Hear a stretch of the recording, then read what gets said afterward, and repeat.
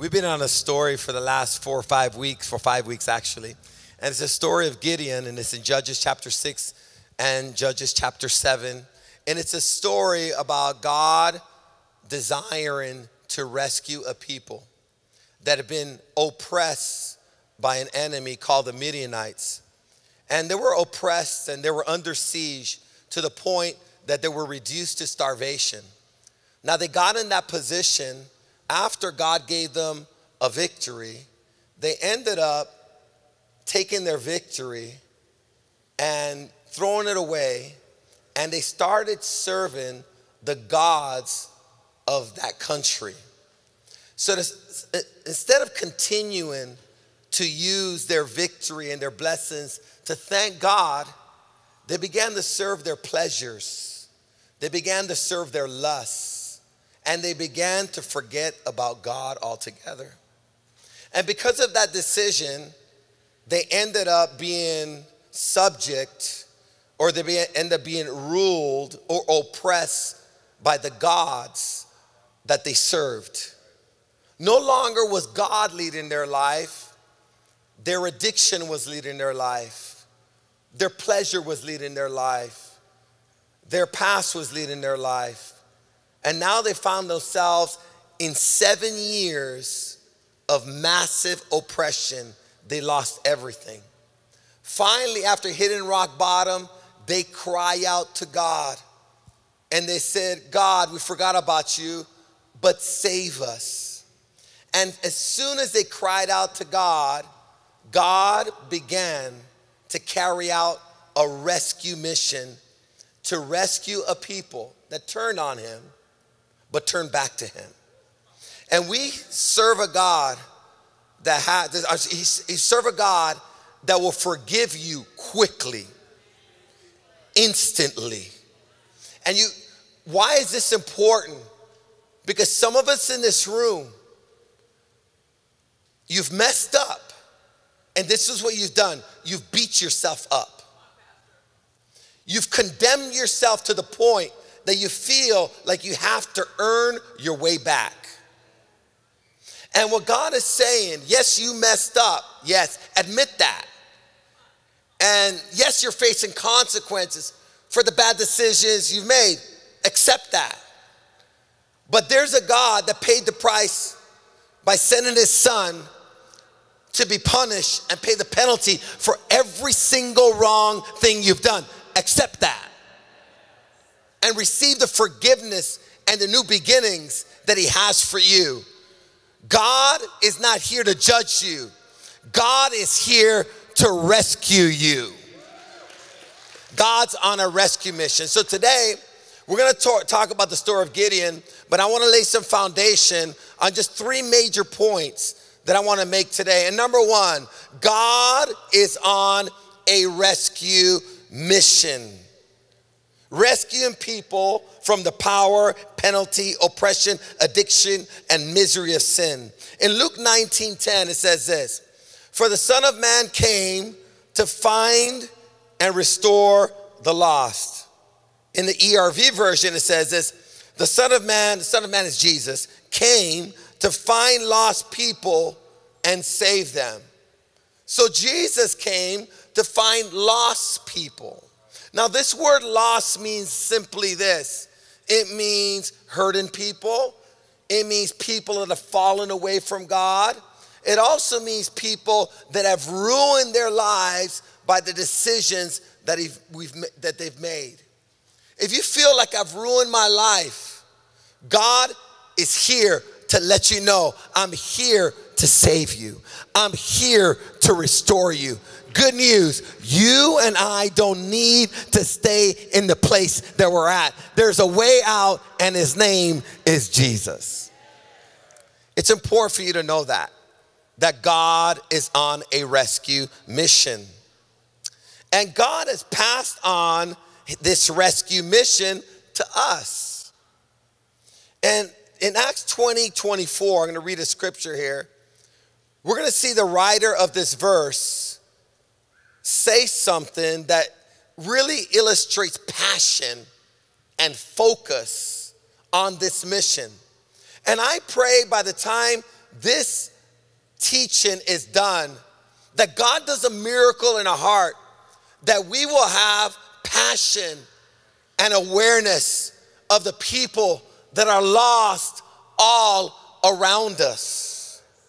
It's so easy to live out Christianity and be busy doing church stuff, ministry things, and forget about the mission of saving the lost at any cost. I cannot put that passion in anyone. Only God can create that passion in your soul. But I've also realized there's times in your life that you got to start working your passion. What I mean by that is, don't wait till you're passionate to take action. Take action and you'll become passionate. Whatever areas you're investing in, you'll develop passion in. You might have just came today to check it out, but why don't you go ahead and invest in it?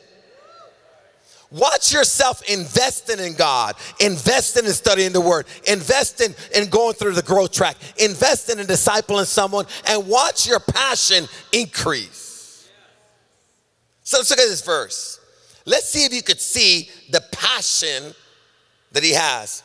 In Acts 20:24, it says this, "But my life is worth nothing to me unless I use it for finishing the work assigned to me by the Lord." The writer of this scripture is saying, I've come to the conclusion that my life has worth, and that worth is in my assignment. Using my life to fulfill the assignment that Jesus has given me. Think about this. What if Jesus literally met with you and spoke to you, says, "Daughter, son, let me give you my assignment"? Would you write it down and would you take it seriously? And what if this would happen? You stand before God and he says this, "Well done, good and faithful servant. You've accomplished the assignment." Because actually, that's what God has done. Easter's coming around. Last year, Easter was canceled. This year, Easter's coming around. And this is what I've thought of. Let's give the devil double for all the trouble. Let's make this Easter the biggest Easter we've ever seen, bringing people to Jesus like we've never seen it before. How many believe that a great revival in America can begin on a Resurrection Sunday? You notice that I'm talking about America. And I'm not just talking about San Bernardino. Because God is interested in just not reaching a city. He's interested in reaching a nation. But it starts with a group of people like us that are on assignment. Be intentional and let's get serious about this. See, my life is worth nothing to me unless I use it for finishing the work assigned to me by the Lord Jesus. The work of telling others the good news about the wonderful grace of God. So I use my life to share this good news message. It's not a message about religion. It's a message about the grace of God. This is a message that tells everyone that you don't have to work yourself into salvation. Jesus already paid the price for every wrong you've done, and you can receive the free gift of forgiveness and eternal life and be made a son of God, a son or daughter of God by just placing your faith in Jesus. You know why that's important? Some of us here, you're working for something Jesus already worked for. And it makes you feel like you're not good enough because it says you're trying too hard. You're actually trying to do what God did. Your job is not to do what God can do. Your job is to do what you can do. And what you can do is simple stuff. But God is the one that does spiritual stuff. You can't save you. You can't deliver you. You can't make yourself sound of mind. You can't save your husband. You can't save your wife. You can't heal you. But there's a God that sent his only begotten son, and he paid the price. And now it's a good news message. It's a message of grace. Someone say gift. It's a gift. Salvation is a gift. Eternal life is a gift. I love it. So he goes, look, listen to verse 25. And now I know that none of you to whom I have preached the kingdom will ever see me again. Now, it's interesting. He said, I've used my life. I found it. If I don't use it for this assignment, it's worthless. He goes, but I want to let you know something. I'm checking out. I've got some news from God that I'm leaving this earth. And I'm talking to you right now, but this is going to be my final message. You're never going to see me again. This next assignment that I'm going to in this next city will require my life. But he goes on to say this. I declare today that I have been faithful to the assignment. And if anyone suffers eternal death, it's not my fault. For I didn't shrink from declaring all that God wants you to know. You know what he was saying? If you end up eternally lost and in hell forever, it's not my fault. It's not my fault because I didn't shrink back. I didn't backpedal. I didn't let fear overcome the message. It wasn't that I wasn't scared at times. It wasn't that sometimes the ridicule was off the charts. The pain for preaching the message, it really hurts. The rejection of standing up and sharing this good news message in a society that doesn't care about God, at times it made me feel like quitting. It wasn't easy to be always the odd man out. But when the opportunity came, I thought about your eternal life. And I realized that Jesus gave me an assignment. And I was willing to suffer. I was willing to die. I was willing to go through whatever I needed to go through to share this good news message. Now, if you die and you don't make it, it's not my fault. Because I did not shrink back. Yes, there were times that I felt I was going through so much, it was easy to forget about you. Yes, there was times I was so busy with my kids and my life and my schedule that it would have been easy not to put you on the schedule. After all, someone would say, I'm an American. I got games to play, sporting events to go to, got to do a little gambling, got to go to work, put a 40-hour shift. I got to watch some TV. I got to watch some YouTube. I have to update my Facebook. I got to do my Instagram. I got stuff to do. I got to balance my checkbook. I got money to put in there. I got goals. Hashtag goals. Hashtag relationships. Hashtag whatever. I got golfing to do. I got baseball to do. I got kids to take to soccer practice. Where am I going to find time to reach someone for Jesus? Now I'm going to ask you that. Where are you going to find time to fulfill your mission? Maybe this is a season where God is saying, I gave you a year off so you could find some time for me. I gave you a year off to get your priorities back in order. I didn't give you a year off to develop a mediocre, lukewarm life. I gave you a year off to get on fire and get the mission back in your system and get some passion back.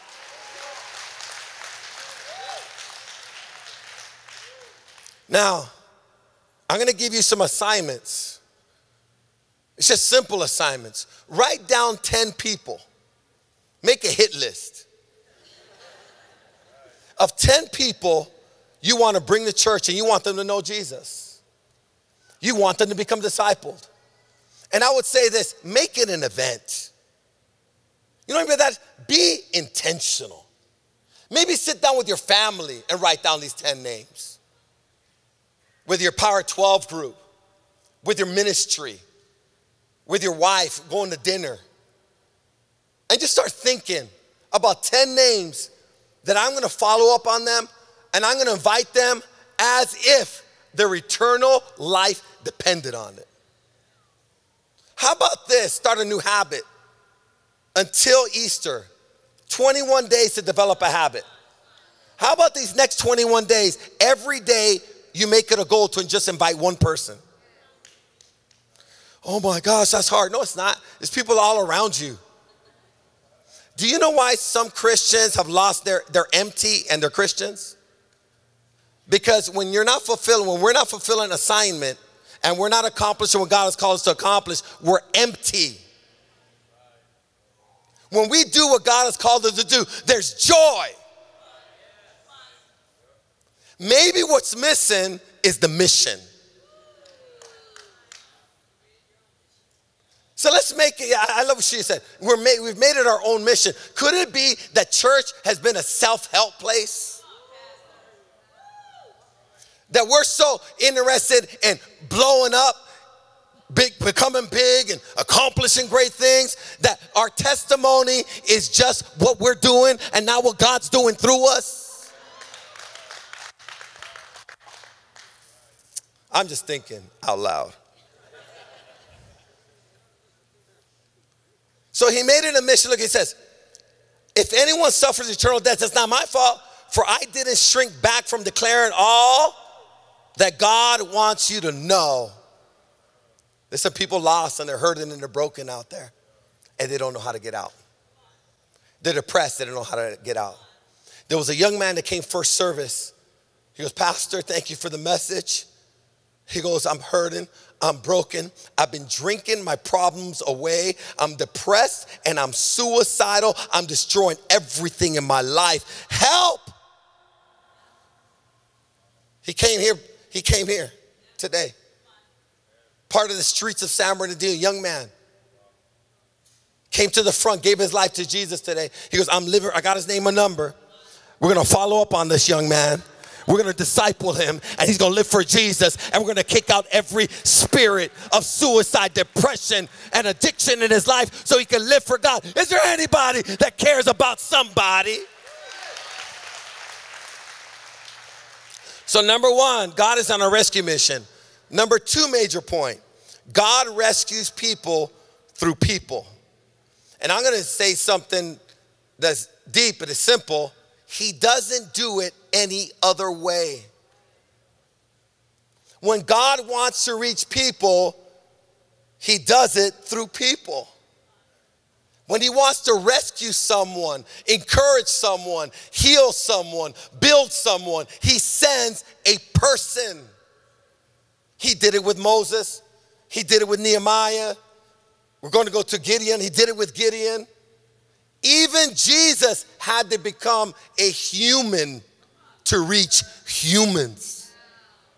The pattern never changes. So now we look at the story with Gideon. God called Gideon to rescue the nation of Israel. The people cried out, help, and God says, I always do it the same way. I got to raise somebody to reach somebody. I got to call somebody to reach somebody. And I want you to get this. It's not just about your personal victory. There's a lot of victories that are going to happen through you. The devil's trying to keep you on the front lines, the same line of resistance, that you're sitting there with the same exact issues, so you never get to somebody else. Right? Freely you give as you received. Set me free, Lord. And then God says, I set you free. Now go out there and set some people free. Heal me, Lord. I heal you. Go out there and heal some people.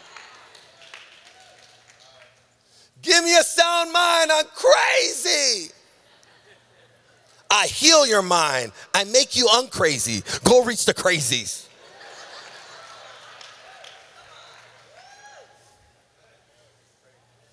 Lord, I'm a pervert. I haven't heard anybody say that, but there's some perverts in here. I guarantee that. That'd be awesome if someone finally says, I am a pervert. I am bad. I unperv you. No. You're unperv. Be holy. And go out there and make some people holy. Come on, give God some praise that God does it for you so you can go out there and do it for somebody else. That's probably never been said in the history of the world, unperved. What'd you learn at church? What I learned was that if you're a pervert, you could be unperved. It's deep, bro. It's deep. All right. So God called Gideon. Look at this. Look at this. In Judges 6:14 says this. The Lord turned to him and said, go with the strength you have and rescue Israel from the Midianites. I am sending you. Don't mistake. I'm sending you, Gideon. I know you think you're nobody. I know you've never fought a real war in your life. And we're going to go to war, but I'm with you. And I want you to understand this. I'm sending you. And I know what I'm doing. You know what God is saying to somebody here? With me, you're more than enough. You come right now where you're at. You come with your pain, you come with your hurt, you come with your addiction, you come with your failures, you come with your past, you come with your crazy history. Just come. Go with the strength you have. I know what I'm doing. You say, how could God use somebody like me that's failed over and over and over? And God says, that's what I do. I use people that no one ever thought I would use, and I use them to do great things for my glory. Come on, give God some praise that God uses regular old people. God did not look for the strongest guy in the neighborhood. The scripture says that Gideon said his family was the weakest, and he was the weakest of the family. So I could just see Gideon. He doesn't have any muscle. He's a scrawny guy. He's a guy that's never fought a fight in his life. And God says, I want you, mighty hero, to go out there and defeat the whole Midianite army that you've been oppressed by for 7 years. I'm going to use you to bring victory to my whole people. God spent some time convincing Gideon, yes, I'm sending you. Yes, I'm calling you. Yes, you're a mighty hero. Yes, you're a man of God. Yes, I'm going to do it through you. Yes, I am with you. Now, the reason he had to spend time convincing him, because half of chapter 6 is just God convincing him to say yes to the call. But why would God spend so much time convincing Gideon? This is why. If he doesn't convince Gideon, he can't reach them. Some of us, I want you to get this. You've been stuck on procrastination far too long. You've been stuck getting prepared far too long. Every time there's a call on your life, you say, I got to pray about it.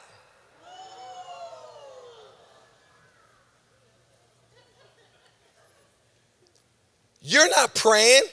You're just making excuses.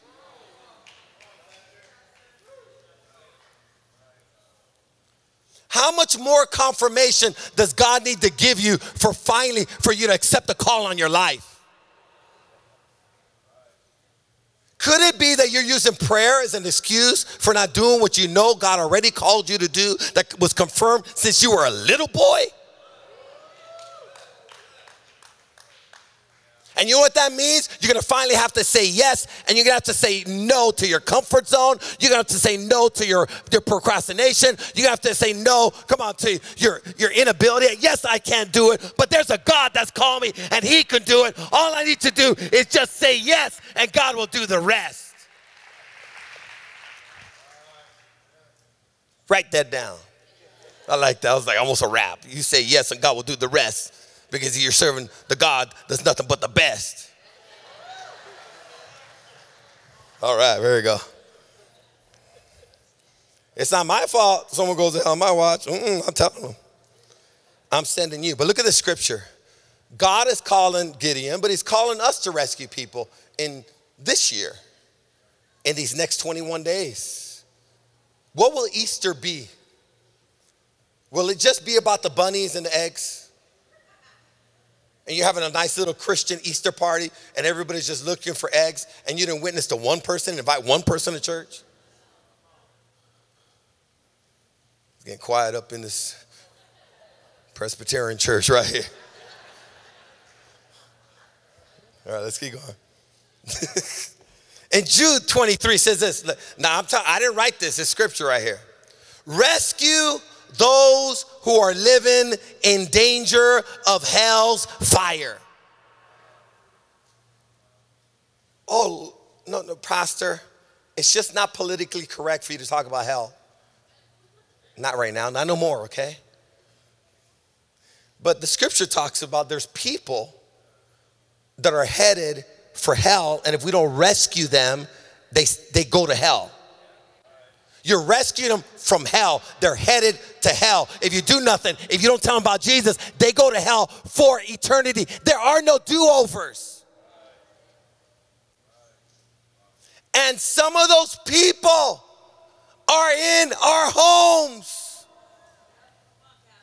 Some of those people we're working with for years, and everybody came out of the closet, but you didn't.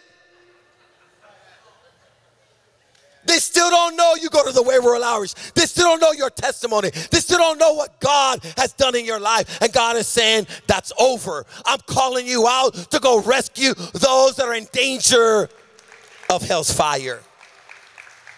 And I want to tell you this. Apart from God, your life is hellish. What are we talking about, Pastor? Well, hell is a place of darkness. Hell is a place of torment. Hell is a place of hopelessness. Hell is a place of destruction. And what I'm saying is, apart from Christ, your life is becoming more hellish. It's becoming darker. You're becoming more miserable. The levels of destruction are becoming bigger. You feel like you're losing your mind. You're losing your family. You're losing your marriage. You're losing your health. You're losing everything. It's becoming hellish. And you're thinking, is there any way out? And I have some good news for you. There is a way out. A way out, and his name is Jesus Christ. Whoever calls upon the name of the Lord will be saved. That's a big word, saved. So now we see God's on a rescue mission. God rescues people through people. And the last thing I want to say today is God gives us rescue instructions. The plan of salvation was already here in the story with Gideon. We see finally Gideon accepts the call of God on his life. He's finally convinced. He goes, okay, I'll take the call. If you're saying, you prove to me over and over and over that you're with me, let's go rescue Israel from these Midianites that are warriors that have never lost a battle. These Midianites, they have a cavalry, they have weapons, and they have arrows, and they got swords, and we got nothing. We don't have horses. We don't have weapons. We don't even have food. We've been brought to the point of starvation. But if you're saying, let's do it, let's do it. I know that maybe people look at my record and they look at my life and they'll never count me out and count me in. But you've counted me in? Well, let's do it. I don't have the experience, but God, you have all the experience. Let's do it. I'm weak, but you're strong. Let's do it.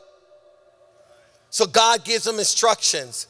Instruction number 1, he gives Gideon, trust in my strength and not your own. Say it with me. Trust in my strength and not your own.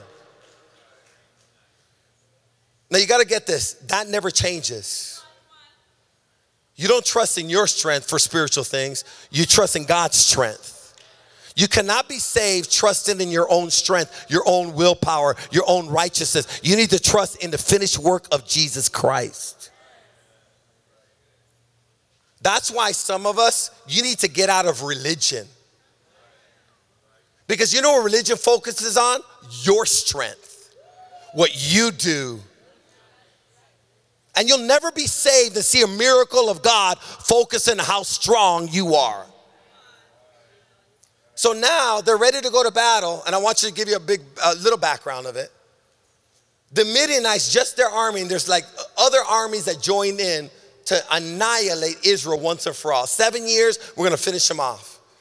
The army has now come to the borders of Israel, and they've waged war and declared war on Israel. God has been speaking to Gideon behind the scenes. He said, Gideon, this army right here, they're going to be defeated. I'm going to give you victory over them, and I'm going to use you. Gideon had a hard time receiving that, but after a long conversation, Gideon finally said yes to the call. He blew a trumpet, a shofar. And in Israel, what they would do when they were ready to go to war, there was a call of arms. And they would blow a trumpet, and it would be a certain sound. And when that sound of the trumpet went off, all the warriors or all the men of that nation would come together. 32,000 men responded.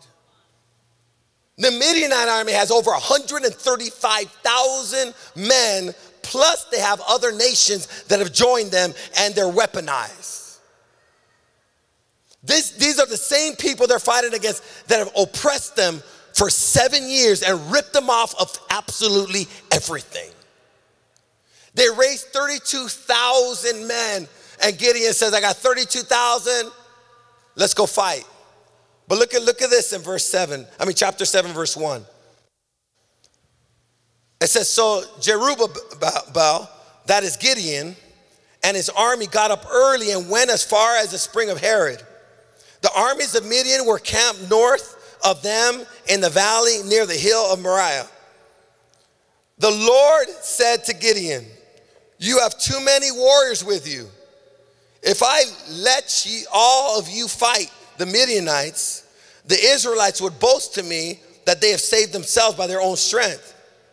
Therefore, tell the people, whoever is timid or afraid may leave this mountain and go home. So 22,000 of them went home, leaving only 10,000 were willing to fight. But the Lord told Gideon, there are still too many. Bring them down to the spring, and I will test them to determine who will go with you and who will not. When Gideon took his warriors down to the water, the Lord told him, divide the men into 2 groups. In one group, put all those who cup water in their hands and lap it up with their tongues like dogs. In the other group, put all those who kneel down and drink their with their mouths to the stream. Only 300 of the men drank from their hands, and all the others got down on their knees and drank with their mouths in the stream. The Lord told Gideon, with these 300 men, I will rescue you and give you victory over the Midianites. Send all the others home. Like, whoa. Now, this is a messed up battle here now. Because God is setting this up. He goes, the faith that you're going to need is faith in my strength and not your strength. And with 32,000, I know you're still outnumbered. I'm going to give you victory for sure in this. But if I give you victory with the 32,000, you might be tempted to think it was you. And I never want you to think that you could save you, that you can deliver you, that you can do the spiritual miracles. I do it. You trust in me, I'll do it through you, but I do it. So I don't want you to get mixed up faith here. So you got too many. 32,000 against 135 is still too many. Because I already know how you think. If you guys did win, you're going to think you're bad. We're bad. You've been telling the stories, man, it was 32 against 135,000. You should have seen us, man. We just took care of business. He goes, so we're going to eliminate that temptation. So send everybody that's scared home. And imagine that statement. Anybody scared, go home. 22,000 of them took off, man. And the other 10,000 like, oh my gosh, you didn't just leave us. I'm sure the other 10,000 were thinking, we should leave too, guys. What do you think? So he goes, 10,000 against 135,000, still too much. He goes, just send them to the stream. And those that cup water when they're drinking from their hand, keep those. And the other ones, send them home. You go home, you go home, you go home, you go home, you go home. 9,700 of them go home, go home, go home. And then they were left with 300. And I'm sure, or maybe Gideon thought it was going to be the other way around. Separate those 300. Okay, with 9,700, we could work with that. We could do that. He goes, nah, the other 97 go home, 100 go home, 300. And I will save your nation, rescue them with just 300. And what God is saying, when you feel outnumbered, you think you can't do it. You know you can't do it, but I can do it. And when I give you an assignment, go out with my strength, not your own. The second instruction he gave them was simple. Believe that I have already given you the victory. Someone say, believe. I've already given you the victory. So he told Gideon, he goes, I think you're still a little scared, and I can't give you victory if you don't believe I've already given you victory. See, Jesus' work that he already did, it's already finished. He already died for your sins. He already destroyed the works of the devil. This is not something he's going to do. It's something he already did. Gideon needed to believe that because he didn't believe it originally. So God took him down he says, why don't you go with your assistant and go down, sneak down into the enemy's camp and hear what they're saying. So he sneaks down into the enemy camp and he hears one of the men say, I just had a dream, man. And then the guy goes, what was the dream about? And he gives him the dream. He goes, that could only mean one thing, that God has given Gideon victory. And the Bible says when he heard that God had gave him victory, he ran back to his troops and with the 300, he says, God has given you victory. Let's go down now. Just follow my lead and we're going to get this victory. We're going to get it right now. You know what that means? Some of us right now, you believe that there's a call on your life. And what God is doing right now, he's building your faith one more time. Because you got to believe that whatever you're facing right now, you got victory in. And see, victory comes the same exact way by believing and declaring. Someone say, believe and declare. If you believe in your heart that Jesus Christ died and rose again from the dead, you'll be saved. See, someone say, believe and declare.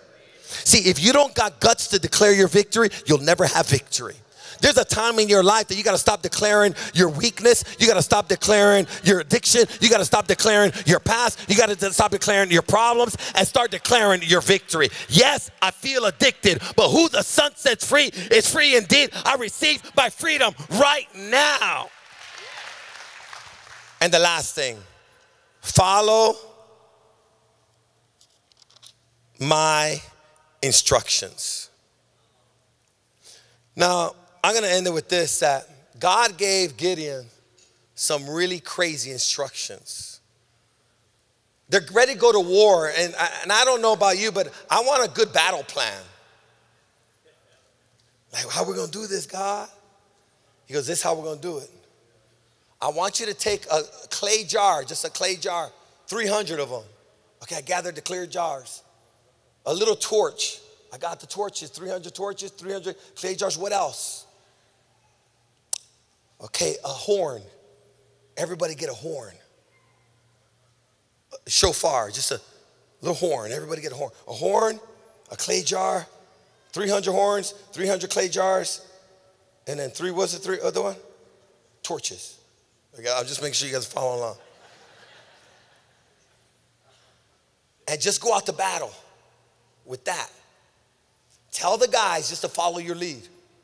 So he breaks up the 300 into 3 groups of 100. And they're up on a hill, and the Midianites are in a valley. And they basically surround on top the Midianites. And then Gideon does something crazy. He just blows a horn, his 100. Do, do, do, do, do. I don't know what it is, but it's something like that. Do, do, do, do, something like that. And then the other 2 groups, do, do, do, do, do. Right? And then he breaks his clay jar. And then he shouts, victory. Breaks his clay jar. Then they just hold up a torch. And when they did that, the Lord confused the Midianites. And they got so freaked out, they started killing each other. They're just watching 135,000 warriors kill each other. There's no way anybody could have took credit for that. Because you know that plan was ridiculous. But I want you to get this. God, see, you know why God gave us sometimes gives us ridiculous plans? And he says, follow my lead even if it sounds ridiculous. So you'll never, ever get to the point that you have faith in a method over your God. The power was not in the method because no other army has ever used that tactic ever again. I know this tactic's serious, man. We don't need nuclear weapons or nothing. Just clay jars, a few little trumpets, and take them out. I saw it in Gideon. He did it. We all know that the plan sounded ridiculous. And I think that's the way God has set this up. The plan almost sounds ridiculous. That you've lived and I've lived a sinful life our whole lives. And that God will send his son to pay the price for all of your sins. And all you have to do is believe in the sacrifice that will pay for your sins.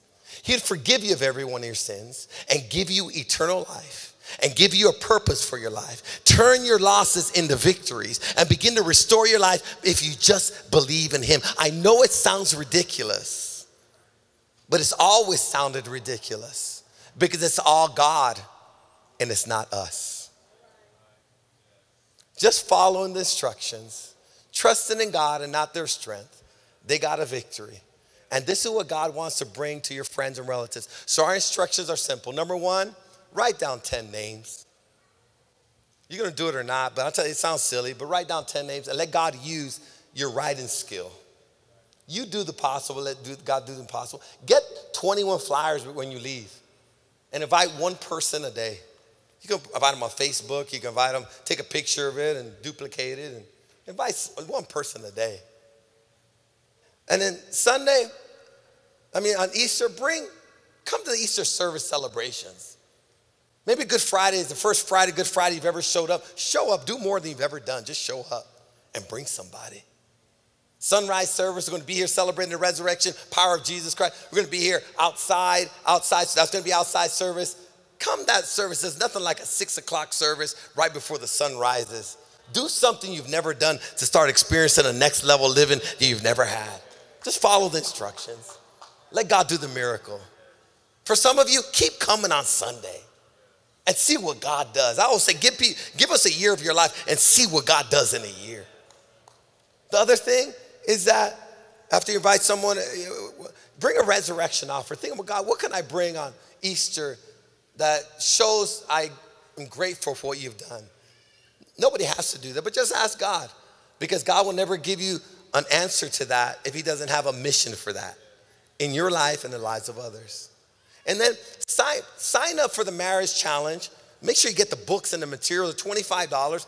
Sign up right now. I think right now we have 300 books and material left. Sign up today. Do the possible, and then invite someone and sign them up.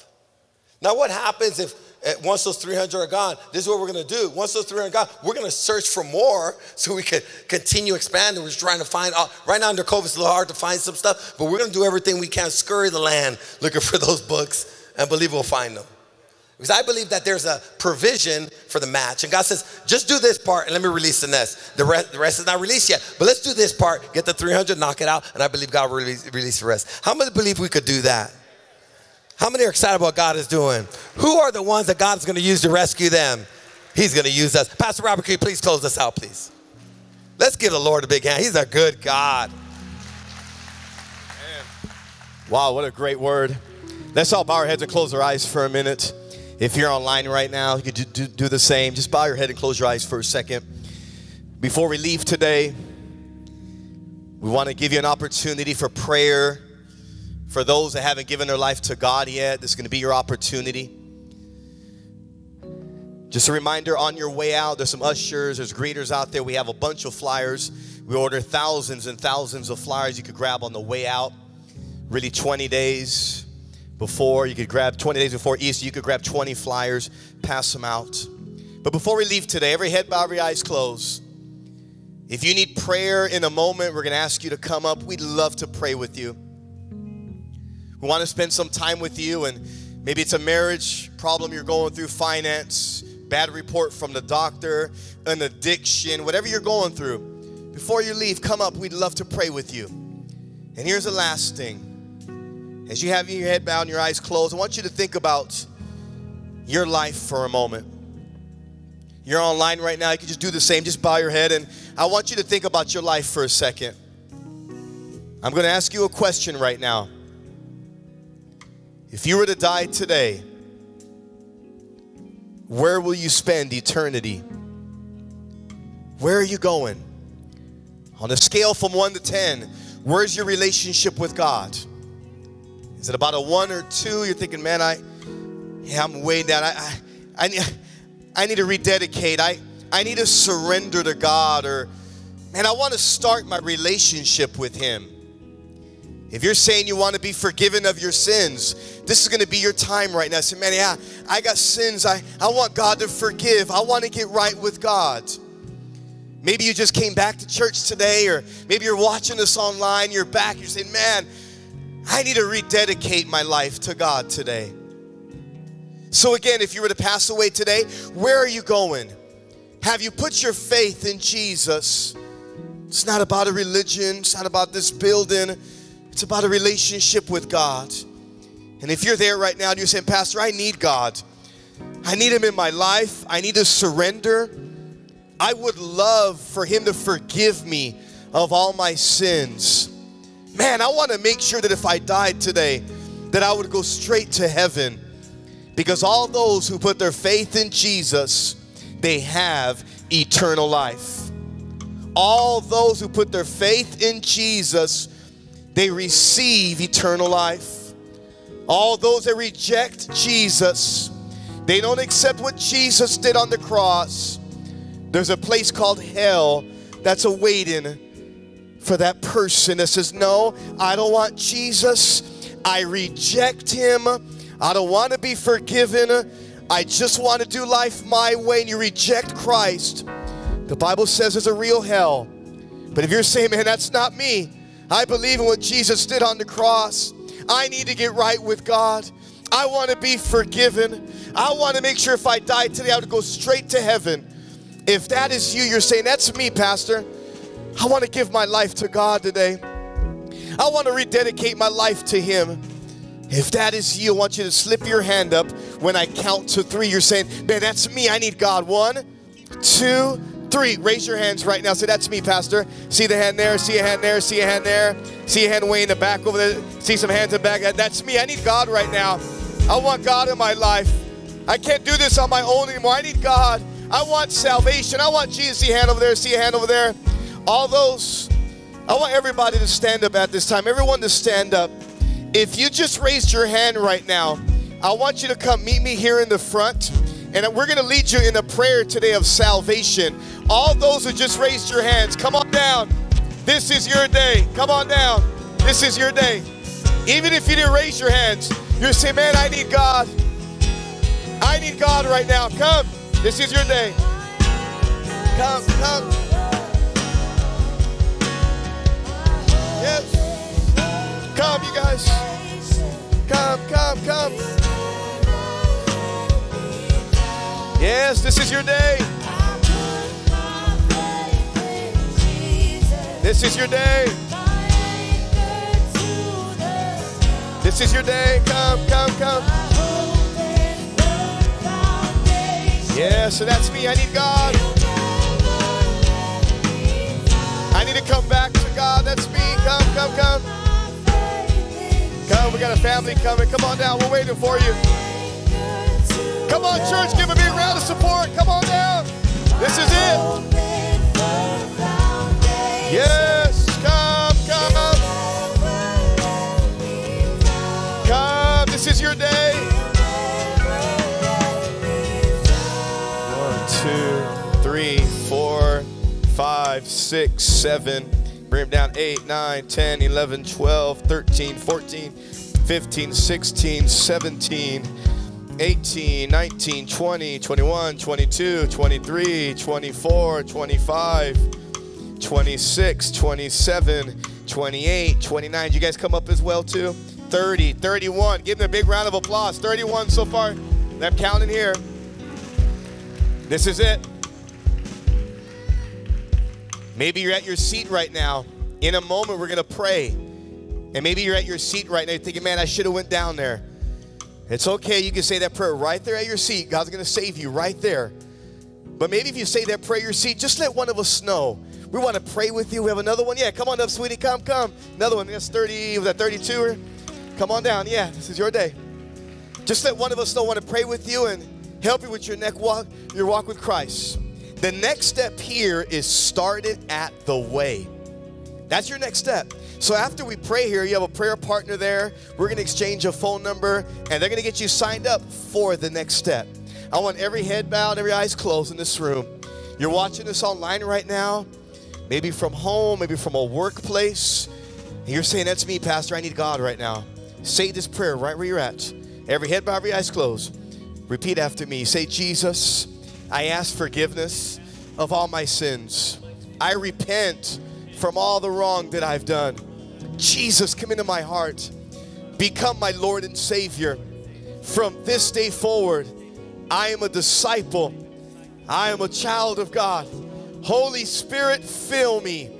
Set me free from all my bad habits, all my addictions. Today I start my new life with you. Thank you for saving me. I am born again. I'm on my way to heaven. In Jesus' name I pray. Amen. Give all those a round of applause. You're watching online. You can go to igotsaved.com and we'll help you with your walk with God. Don't forget, Wednesday, you guys, we're back online with the interview, How to Be Happy, part 3 now. Part 4. Anything you're going through, we're believing the power of agreement. As we pray together, there could be a breakthrough right here for you. God bless you. Remember this, if God's for you, who could be against you? Go out there, rescue somebody that needs some help, some hope. Today's their day, and you're going to be the tool God's going to use. Love you guys.